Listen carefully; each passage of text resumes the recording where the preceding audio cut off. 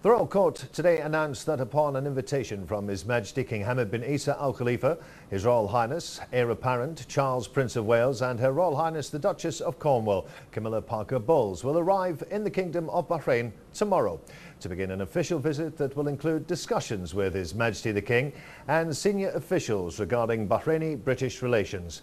The Royal Court and the Court of the Crown Prince warmly welcomed their Royal Highnesses to the Kingdom and expressed their sincere hopes for a successful and productive visit.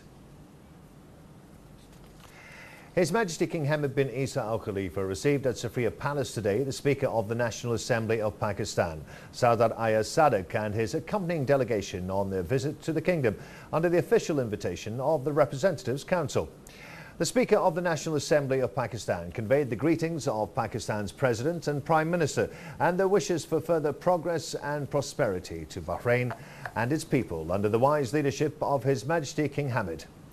His Majesty affirmed the strong bilateral relations which are based on cooperation and mutual respect and highlighted the strong historic and cultural ties between the two countries. His Majesty requested the Speaker of the National Assembly of Pakistan to convey greetings to Pakistan's President and Prime Minister and his wishes for further prosperity to the country, pointing out that these visits contribute to enhancing bilateral cooperation and the exchange of expertise, specifically in the legislative and parliamentary fields. He affirmed the important role of the Representatives Council in coordinating and uniting efforts and defending the Islamic nation's issues in parliamentary events. His Majesty expressed pride in the gains and achievements of the Parliamentary March and their positive contributions to the benefit of the Kingdom and its people. He also praised the Parliamentary March of Pakistan and its various democratic achievements. His Majesty the King went on to hail the honourable stances of Pakistan towards Bahrain, which affirms the brotherly ties between the two countries. He praised the bilateral cooperation in defending Arab and Islamic issues, supporting brotherly ties amongst Islamic countries and its efforts in enhancing security, peace and stability on the regional and international levels. His Majesty also lauded the efforts of the Pakistani community and their role in supporting the march of progress in the Kingdom. His Majesty then discussed recent developments on the regional and international levels. Speaker of the National Assembly of Pakistan expressed thanks and appreciation to His Majesty the King and his role in strengthening bilateral relations, especially on the legislative and parliamentary levels, hailing His Majesty's wise leadership that has enabled the Kingdom to fulfill its development goals. He also affirmed his country's keenness to enhance its cooperation with Bahrain in order to serve the interests of both countries and their peoples.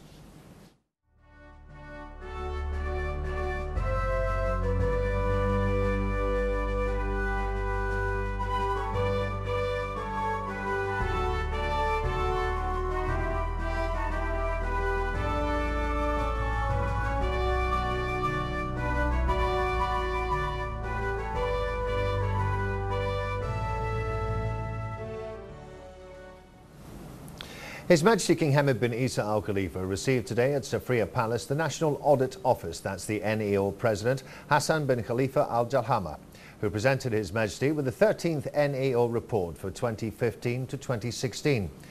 The King praised the efforts of the President and employees of the NAO and noted their credibility and outstanding performance and the achievements made in the framework of maintaining public money.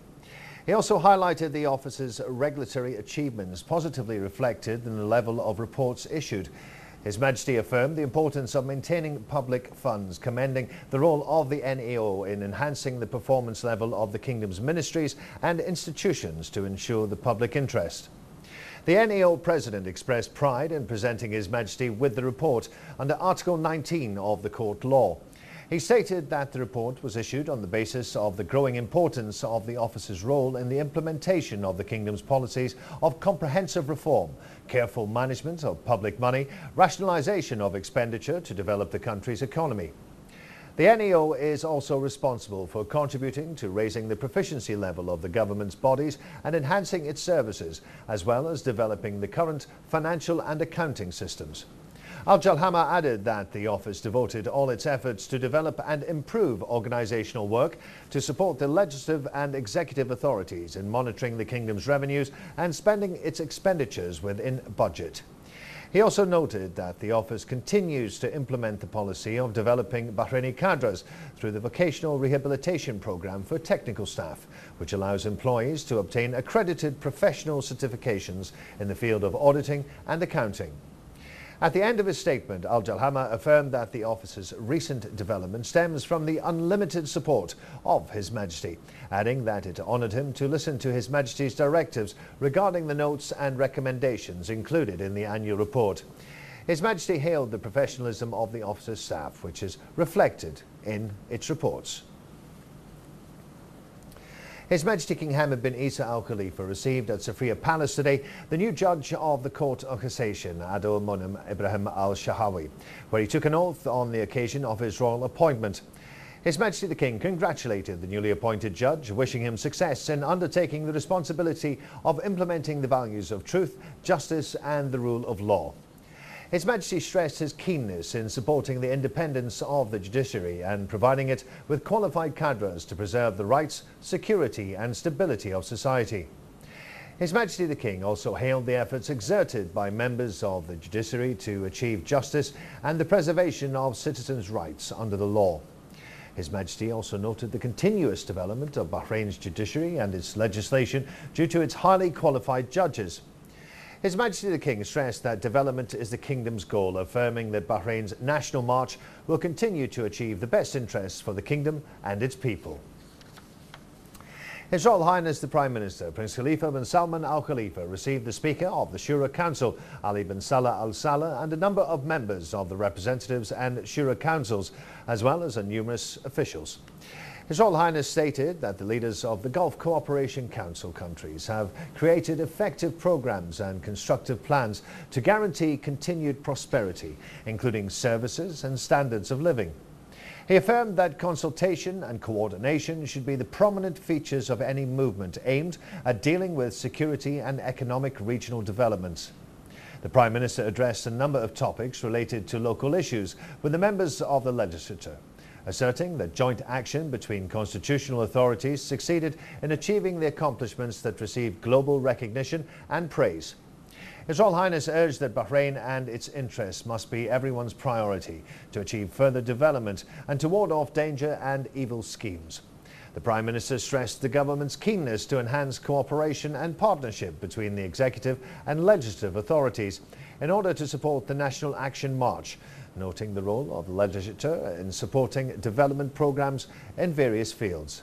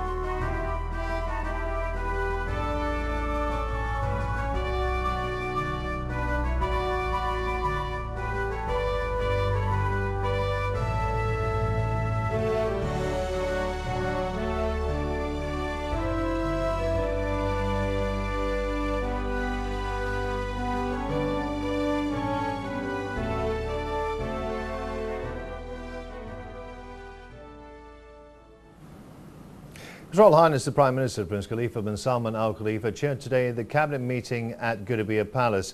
He urged to continue to organise and host events and hold conferences as well as forums and exhibitions that introduce investment opportunities in the Kingdom of Bahrain and support its position as a safe environment and an incubator for investments that would strengthen Bahrain's economic and trade status at a regional and international level.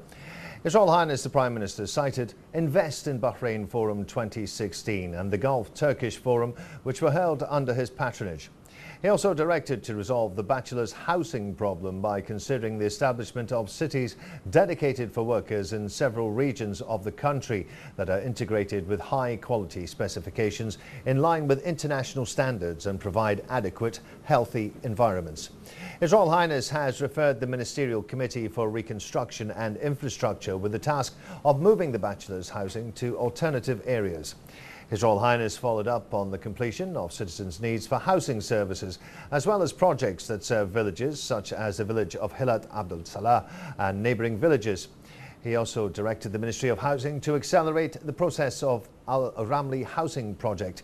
His Royal Highness the Prime Minister also directed to take into account both the interests of fishermen and the requirements of wildlife conservation when determining the shrimp fishing areas and tightening controls over fishing using unsuitable nets, and has directed the Ministerial Committee for Reconstruction and Infrastructure through the coordination with the competent authorities, including the Ministry of Interior, the Ministry of Works and Municipalities Affairs and Urban Planning. He also directed to speed up the process of determining the rules and standards that define the state of disability that requires granting a paid 2-hour rest daily, whether it be an employee worker with a disability or caring for a disabled relative, which was stipulated by the Care and Rehabilitation and Operation of the Disabled Law, in preparation for issuing a decision from the concerned minister and the corresponding ministry. His Royal Highness the Prime Minister has directed to continue developing the public road network in order to alleviate traffic congestion, and has also directed to speed up the work on the second phase of the expansion of a number of roads. The Cabinet referred to the Ministerial Committee for Legal Affairs a memorandum of understanding between the University of Bahrain and the Embassy of the Republic of Korea that also contained a memorandum by the Minister of Education. The Cabinet discussed a draft law on the abolition of Article 353 of the Penal Code and has decided to return it to the Ministerial Committee for Legal Affairs for further study. The Cabinet then approved 4 proposals. The first concerned a comprehensive study regarding Civil Defence Department centres, the second on the fixture of housing instalments, the third on the allocation of units of housing projects for people with disabilities, and the fourth concerning the Sanibus Primary School for Girls.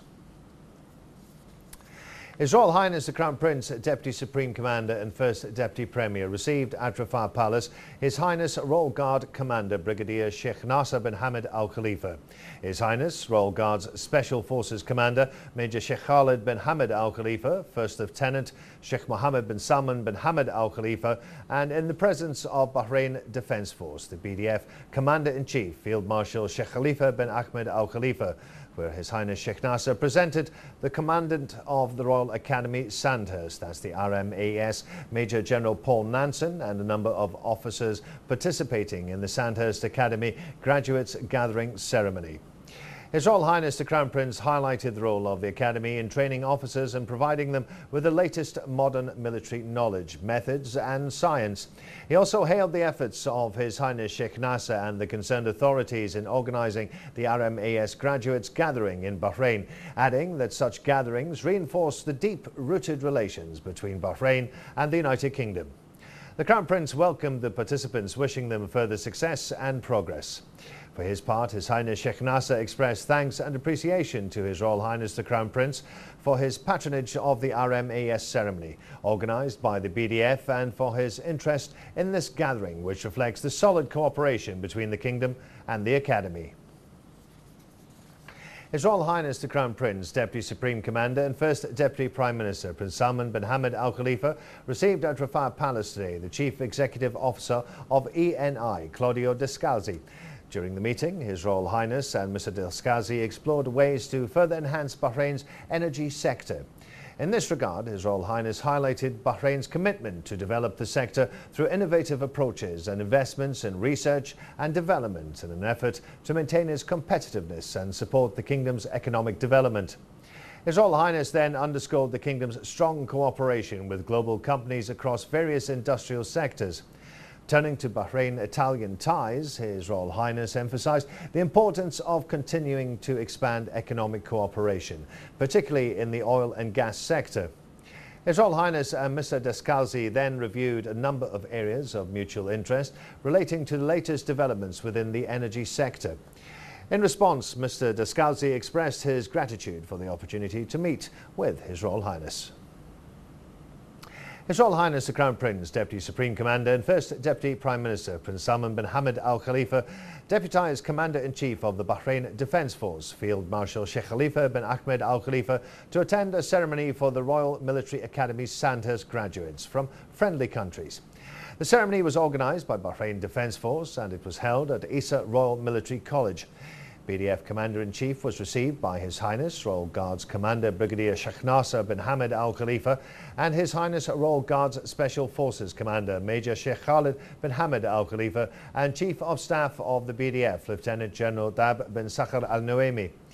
The Commander-in-Chief welcomed the Commandant of the Royal Military Academy Sandhurst, Major General Paul Nansen.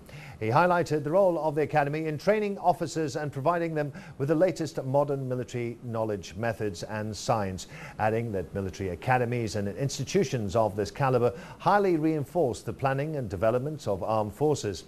He affirmed that the BDF focuses on developing human resources and refining their skills.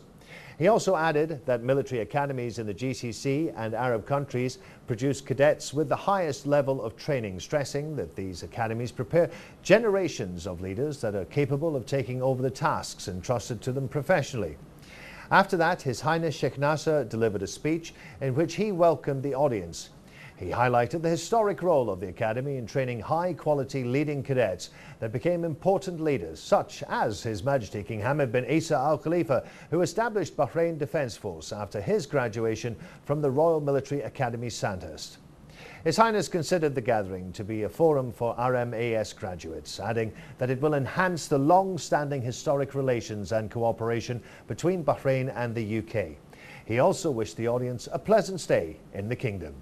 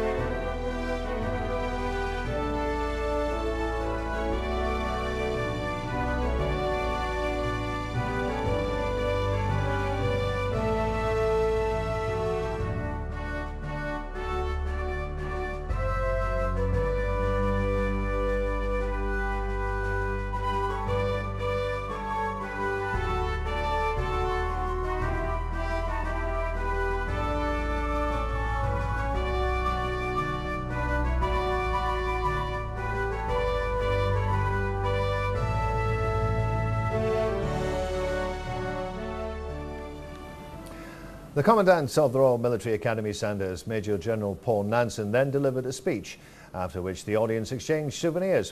The ceremony ended with an air display performed by the Royal Bahraini Air Force.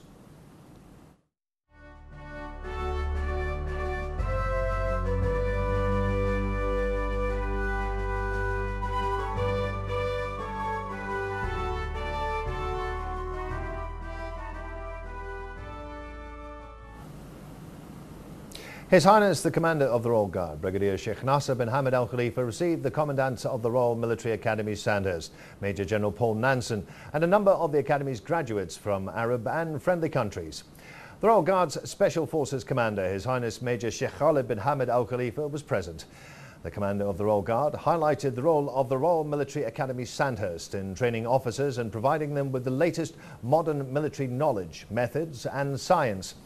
The Royal Guard Commander hosted a dinner banquet in honour of the Academy's graduates. A number of Their Highnesses and Bahrain Defence Force officers, graduates of the Academy, also attended.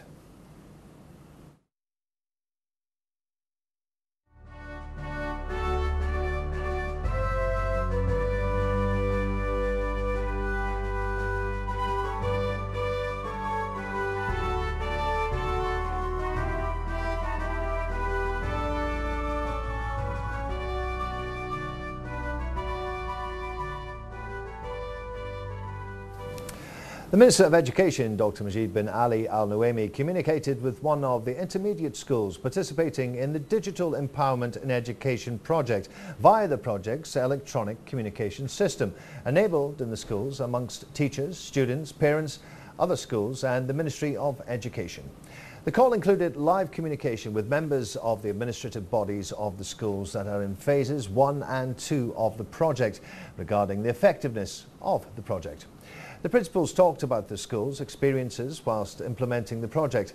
For his part, the Minister affirmed that His Majesty King Hamed's Schools of the Future project succeeded in achieving all its goals, proven by the United Nations Educational, Scientific and Cultural Organization, that's UNESCO's rating of Bahrain as a pioneering country in the field of electronic education. The Digital Empowerment in Education project was inaugurated last year in 5 intermediate schools. Due to its success, it was expanded to 12 schools this year. The Minister pointed out that this project has become a key tool for developing educational methods in the Kingdom through the integration of technology and education. Dr. Al Nuaimi expressed thanks and appreciation to those involved in the project and for their efforts which have led to the success of the project.